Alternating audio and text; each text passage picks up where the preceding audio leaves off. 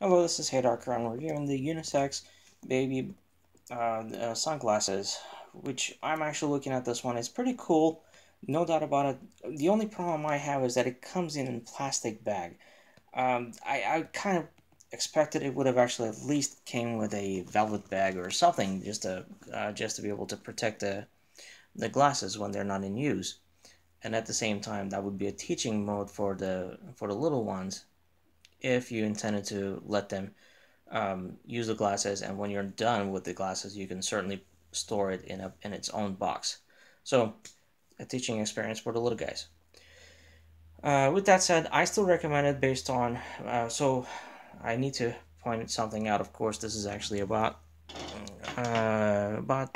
6 to 7 inches apart from side to side. So keep that in mind when you're actually thinking of buying something like this.